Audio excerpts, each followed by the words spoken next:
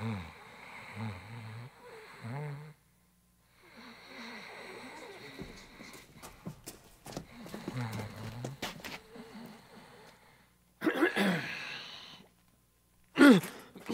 morning, Excellency.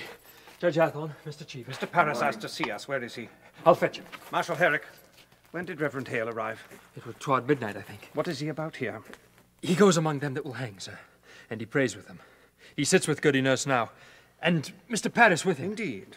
That man have no authority to enter here, Marshal. Why have you let him in? Why, Mr. Paris commanded me, sir. I cannot deny him. Are you drunk, Marshal? No, sir. It is a bitter night, and I have no fire here. Fetch Mr. Paris. Aye, sir. There is a prodigious stench in the cell. I have only now cleared the prisoners out for you. What prisoners? Chechuba and Sarah Good. Beware hard drink, Marshal. Aye, sir. Let you question Hale, Excellency.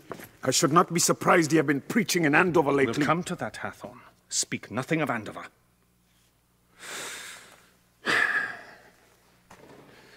Paris prays with him. That's strange. Excellency, I wonder if it'd be wise to let Mr. Paris so continuously with the prisoners. I think sometimes the man has a mad look these days. Mad? I met him yesterday morning coming out of his house, and I bid him good morning. And he wept and went his way. I think it is not well that the village sees him so unsteady. Perhaps he has some sorrow. I think it be the cows, sir. Cows, Mr. Cheever? There be so many cows wandering the high roads now that the masters are in the jails, and much disagreement as to who they will belong to now. I know Mr. Paris be arguing with farmers all yesterday. There is great contention, sir, about the cows, and contention make him weep, sir. It were always a man that weep for contention. Oh, good morning, sir. Thank you for coming. I beg your pardon waking you so early. Good morning, Judge Reverend Hawthorne. Hale have no right to enter this Do you prison. leave him alone with What's the prisoners? his business here? Excellency, hear me. It's a providence. Reverend Hale has returned to bring Rebecca Nurse to God. He bids her confess. Hear me. Rebecca have not given me a word this 3 months since she came. Now she sits with him and her sister and Martha Corey and 2 or 3 others, and he pleads with them, confess their crimes and save their lives. This is indeed a providence, and they soften. Not yet, not yet. But I thought to summon you, sir, that we might not think on whether it be not wise to, I thought to put a question, sir, and I hope you will not... Mr. Paris, be plain. What troubled you? There is news, sir, that the court must reckon with. My niece, sir, my niece, I believe she's vanished. Vanished? I'd thought to advise you what earlier. Why? How long has she been gone? This be the 3rd night. She and Mercy Lewis are both gone. I will send a party for them. Where may they be? Excellency, I think they be aboard a ship. A ship? My daughter tells me how she heard them speaking of ships last week, and tonight I discover my strong box is broken into. She have robbed you. £31 is gone. I'm penniless. Mr. Paris, you are a brainless man. Excellency, it profit nothing you should blame me. I cannot think they would run up, except they fear to keep in Salem anymore. Mark it, sir. Abigail had close knowledge of the town, and since the news of Andover has broken Andover here... is remedied. The court returns there on Friday and will resume examination. I'm sure of it, sir, but the rumour here speaks rebellion There in is no Andover. rebellion in Andover. I tell you what is spoken here, sir. Andover have thrown out the court, they say, and will have no part of witchcraft. There be a faction here feeding on that news. And I tell you true, sir, I fear there will be a riot here. Riot? Why, at every execution I have seen naught but high satisfaction in the Judge town. Hathorne, it were another sort that hanged till now. Rebecca Nurse is no Bridget that lived 3 years with Bishop before she married him. John Proctor is not Isaac Ward that drank his family to ruin. I would to God it were not so, Excellency. These people have great weight yet in the town. Let Rebecca stand upon the gibbet and send up some righteous prayer, and I fear she'll wake a vengeance on Excellency, she is a condemned witch. Pray the you, court have... How do you propose that, Mr. Paris? Excellency, I would postpone these hangings There for a will be while. no postponement. Now Mr. Hale has returned, there is hope, I think. For if he bring even one of these to God, that confession surely damns the others in the public eye, and none may doubt any more that they're all linked to hell. This way, unconfessed and claiming innocence, doubts are multiplied, and honest people will weep for them, and our good purpose is lost in their tears. Oh, it cannot be forgot, sir, that when I summoned the congregation for John Proctor's excommunication, there were hardly 30 people come to hear it. Now, that speak of discontent, There will be no I think... postponement. Now, Excellency, sir, which of the condemned, in your opinion, may be brought to God? I will myself strive with him till dawn. there's not sufficient time I to shall go do on. my utmost. Which of them do you have hope for? Excellency, a dagger. What do you say? Tonight, when I opened my door to leave my house, a dagger clattered to the ground. You cannot hang this sort. There is danger for me. I dare not step out at night. Reverend Hale, sir. Accept my congratulations, Reverend Hale. We are gladdened to see you return to your They good will not work. budge. You misunderstand me, sir. I cannot pardon these when 12 are already hanged for the same crime. It is not just. Rebecca will Sun not will confess. rise in a few minutes. Now hear me and Excellency. I beguile must have yourself no time. more. I will not receive a single plea for pardon or postponement. Excellency. Them that will not confess will hang. 12 are already executed. The names of these 7 are given out, and the village expects to see them die this morning. Postponement now speaks a floundering on my part. Reprieve or pardon must cast doubt upon the guilt of them that died till now. While I speak God's law, I will not crack its voice with whimpering. If retaliation is your fear, know this. I should hang 10,000 that dared to rise against the law, and an ocean of salt tears could not melt the resolution of the statutes. Now, draw yourselves up like men and help me as you are bound by heaven to do. Have you spoken with them all, Mr. Hale? All but Proctor. He is in the dungeon. What's Proctor's way now, Marshal? He sits like some great bird. You'd not know he lived, except he will take food from time to time. His wife. His wife must be well on with child now. She is, sir. What think you, Mr. Paris? You have a closer knowledge of this man. Might her presence soften him? It is possible, sir. He have not laid eyes on her these 3 months. I should summon her. Is he yet adamant? Has he struck at you again, Marshal? He cannot, sir. He is chained to the wall. Fetch Goody Proctor to me. Then let you bring him up. Excellency, if you postpone a week and publish to the town that you are striving for their confessions, that speak mercy on your part, not faltering. Hale, as God have not empowered me like Joshua to stop this sun from rising, so I cannot withhold from them the perfection of their punishment. If you think God wills you to raise rebellion, Mr. Danforth, you are mistaken. You have heard rebellion spoken in the town. Excellency, there are orphans wandering from house to house. Abandoned cattle bellow on the high roads. The stink of rotting crops hangs everywhere. And no man knows when the harlot's cry will end his life. And you wonder yet if rebellion spoke. Better yet, you should marvel how they do not burn your province. Mr. Hale, have you preached in Andover this month? Thank God they have no need of me in Andover. You baffle me, sir. Why have you returned here? Why, it is all so simple. I come to do the devil's work. I come to counsel Christians they should belie themselves. There is blood on my head. Can you not see the blood on my head? Mr. Hale. Shh, hush.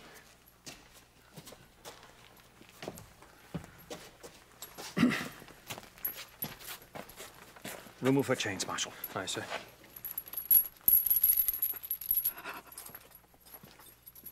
Goody Proctor, I hope you are hearty. I am yet 6 months before my time. Pray you be at your ease. We come not for your life, we...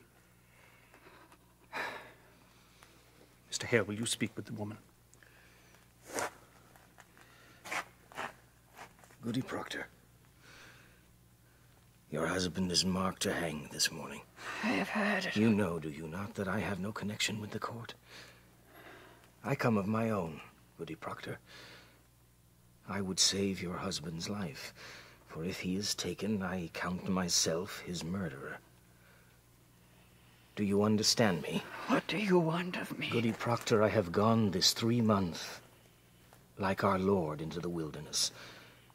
I have sought a Christian way, for damnation's doubled on a minister who counsels men to lie. It is no lie. It is a lie, they are innocent. Speak of lies! Let you not mistake your duty, as I mistook my own. I came into this village like a bridegroom to his beloved, bearing gifts of high religion. The very crowns of holy law I brought, and what I touched with my bright confidence, it died. And where I turned the eye of my great faith, blood flowed up. Beware, Goody Proctor. Cleave to no faith when faith brings blood.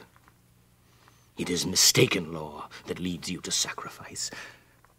Life, woman, life is God's most precious gift. No principle, however glorious, may justify the taking of it. I beg you, woman, prevail upon your husband to confess. Let him give his lie. Quail not before God's judgment in this, for it may well be God damns a liar less than he that throws his life away for pride. Will you plead with him? I cannot think he will listen to another. I think this be the devil's argument. Woman, before the laws of God, we are as swine. We cannot read his will. I cannot dispute with you, sir. I lack learned Goody Proctor, you are not summoned here for disputation.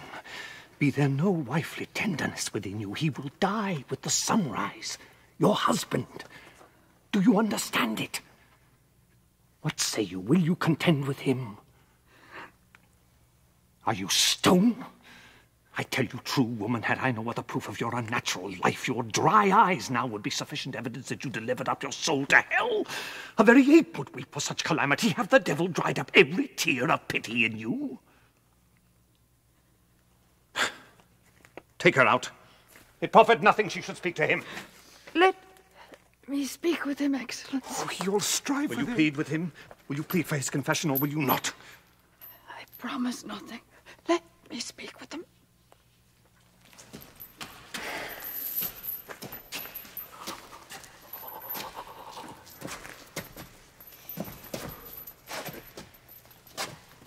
John Proctor, Your Excellency.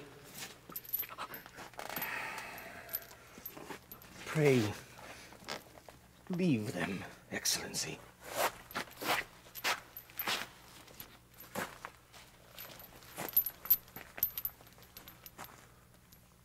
Mr. Proctor, you have been notified, have you not?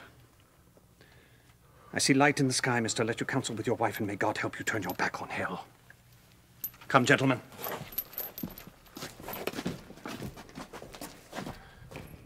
If you would like a cup of cider, Mr. Proctor, I'm sure I...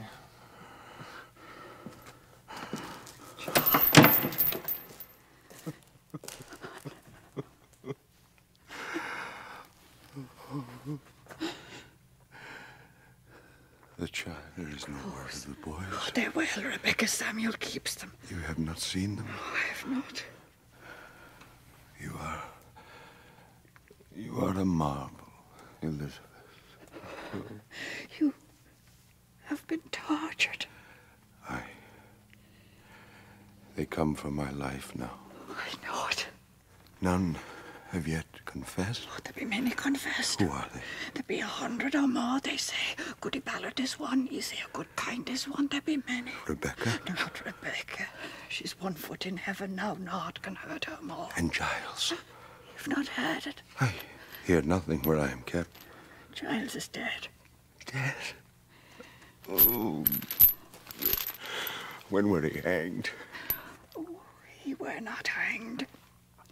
He would not answer aye or nay to his indictment, for if he denied the charge, they'd hang him surely and auction out his property. So he stand mute and died Christian under the law. And so his sons will have his farm. It is the law. For he could not be condemned and wizard without he answer to the indictment aye or nay. Then how does he die? Oh, they press him, John. Press? Great stones they lay upon his chest until he plead aye or nay. They say he give them but 2 words. More weight, he says, and died. More weight? Aye. It were a fearsome man, Giles Corn.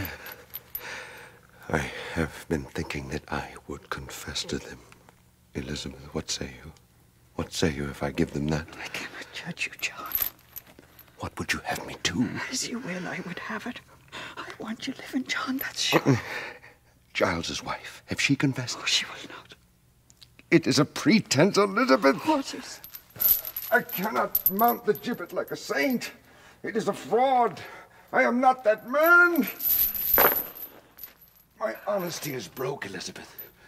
I am no good man. Oh, John. Nothing spoiled by giving in this lie that were not rotten long before. And yet you've not confessed till now. That speak goodness in you. Spite only keeps me silent.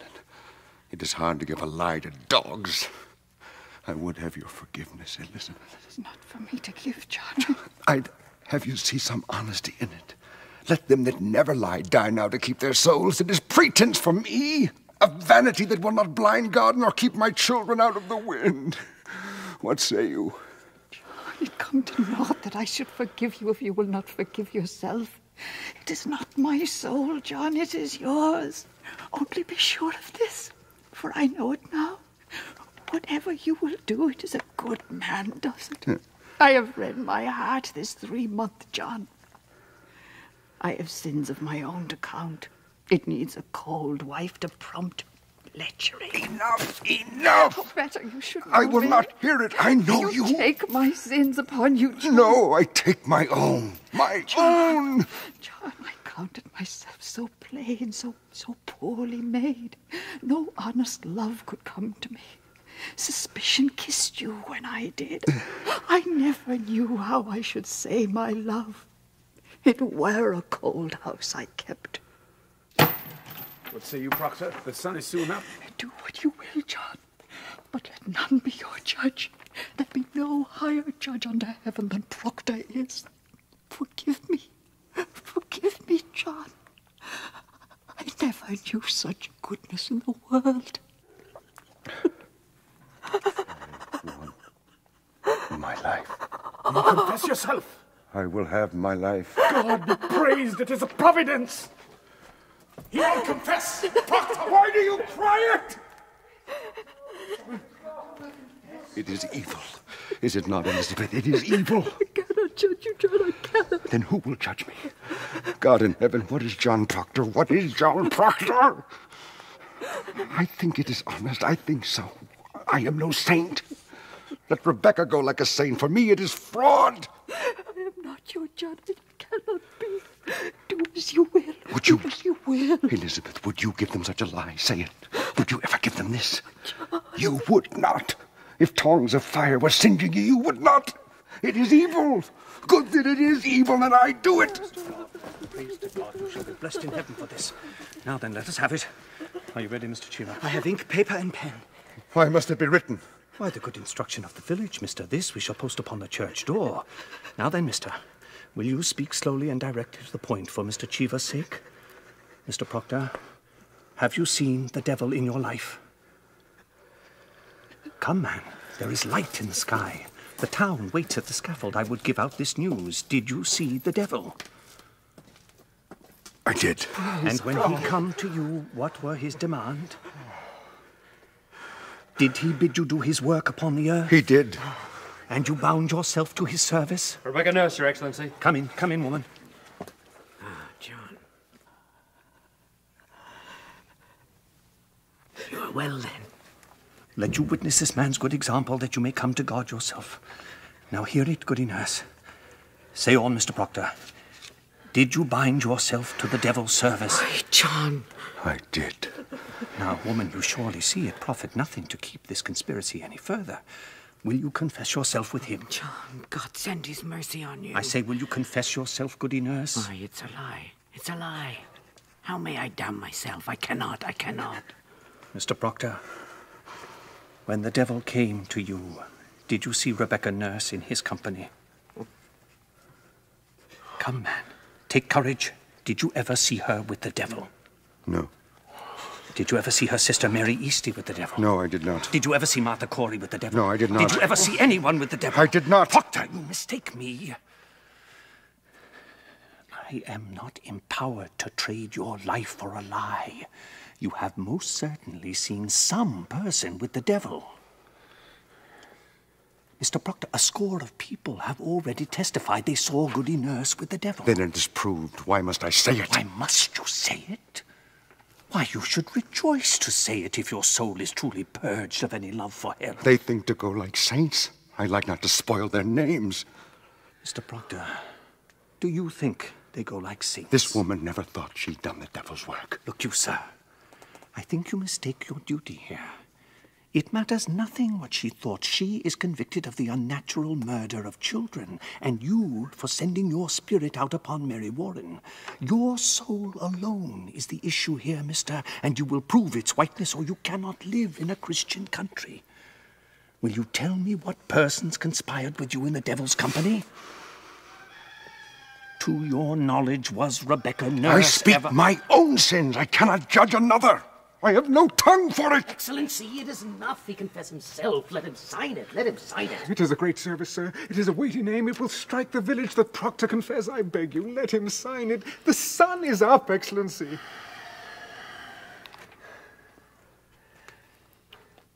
Come, then, sign your testimony. Give it to him, Mr. Cheever. Come, man, sign it. You have all witnessed it. It is enough. You will not sign it. You have all witnessed it. What more is needed? Do you sport with me? You will sign your name, or it is no confession, mister.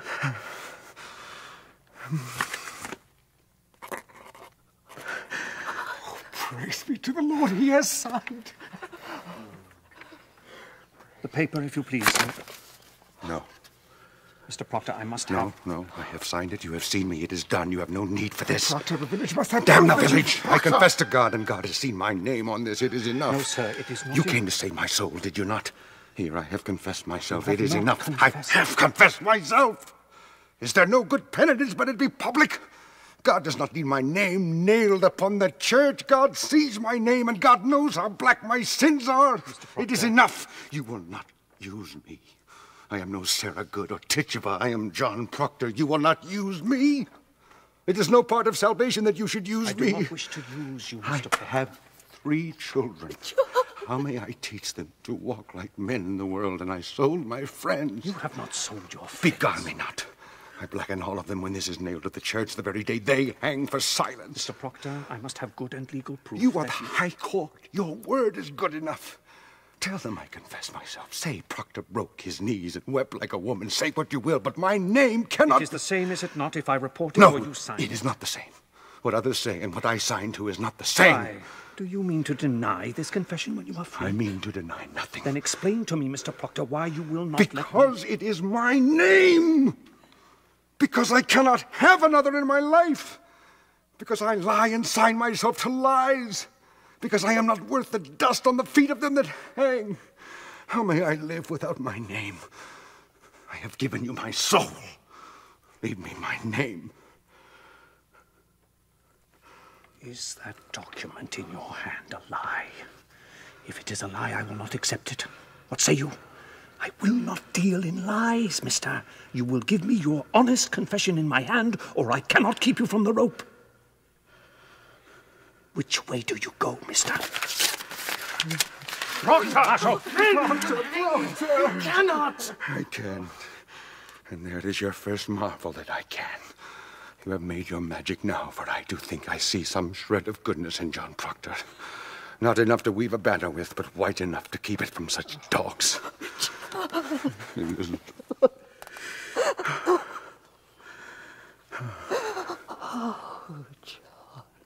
Give them no tears, Elizabeth. Tears pleasure them. Show honor now. Show a stony heart and sink them with it. Let you fear nothing, Elizabeth. Another judgment waits us all. Take Goody Nurse and Proctor Marshal. Hang them high over the town. Who weeps for these, weeps for corruption.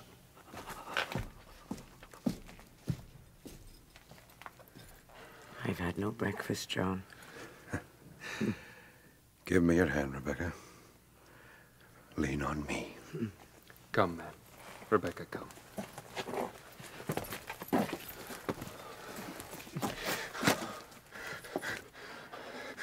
Go to him, Goody Proctor. There is yet time. Go to him. Proctor! Proctor! Plead with him, woman. It is pride. It is vanity. Be his helper. What profit him to bleed? Shall the dust praise him? Shall the worms declare his truth? Go to him. Take his shame away. He have his goodness now. God forbid I take it from him.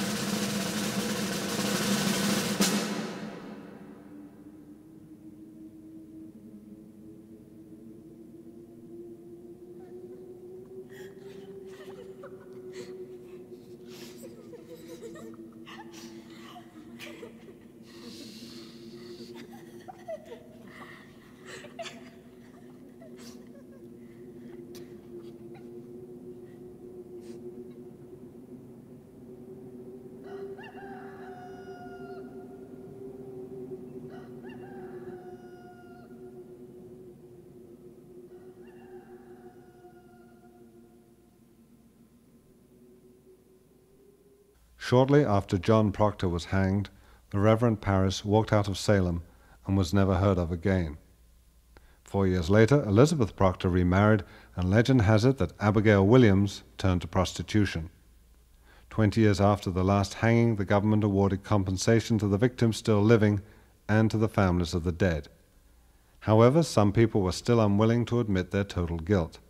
The town was still divided into factions, for some of those compensated by the government were not victims at all, but informers. The cast in this production was, in order of appearance, Reverend Parris, Michael York; Tituba, Judy Ann Elder; Abigail Williams, Madeline Smith; Susanna Walcott, Anne Hearn; Ann Putnam, Marion Mercer; Thomas Putnam, Ed Begley Jr., Mercy Lewis, Irene Aranga; Mary Warren, Carol Kane; Betty Parris, Anna Sophie Lowenberg; John Proctor, Stacy Keach; Giles Corey, Hector Elizondo; Rebecca Nurse, Georgia Brown; Reverend Hale, Richard Dreyfuss; Elizabeth Proctor, Fanula Flanagan; Francis Nurse, Joe Spano; Deputy Governor Danforth, René Aubergenois; Judge Hathorne, Franklin Seals; Herrick, Jack Coleman. LA Classic Theatre Works. Susan Albert Lowenberg and Judith Aubergenois, co-producers. Los Angeles coordinator was John McNally, assisted by Sylvia Calnans. The technical director, Steve Barker. Recording facilities provided by BBAT Productions. The recording engineer, Jeff Sykes. Editing and mixing, Tom Strother. Stage management, Richard Eisner. Spot effects, Eric Myers. Production associate, Jacqueline Delorier.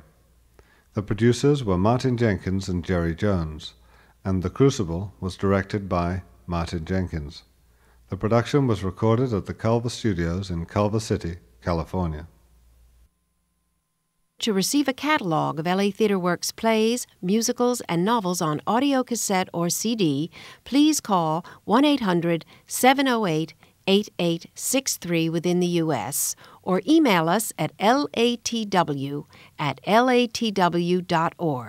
That's latw@latw.org. Or visit our webpage at www.latw.org.